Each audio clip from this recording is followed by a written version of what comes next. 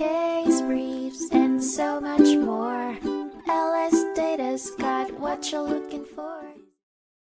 In the 1870 case of Hoover v. Barkhoof, the New York Commission of Appeals focused on the responsibility of public officers receiving compensation from the public for their duties to ensure the safety of travelers. These officers can be held accountable for damages resulting from their failure to repair roads and bridges adequately. The lawsuit arose when highway and bridge maintainers of a town were found at fault for not repairing a bridge, leading to damages. The defendants attempted to argue that they lacked sufficient funds to make repairs, but the court rejected this defense. The law mandated the defendants to maintain the town's highways and bridges in good condition during their tenure in office. In reaching its decision, the court relied on the precedent established in the Adsit v. Brady case and upheld the principle that public officers could be held responsible for damages caused by their neglect or wrongdoing. The judge ruled that the defendants were liable for the damage resulting from their inaction as public officers. The court decisively held that public officials could be held accountable to individuals in a private action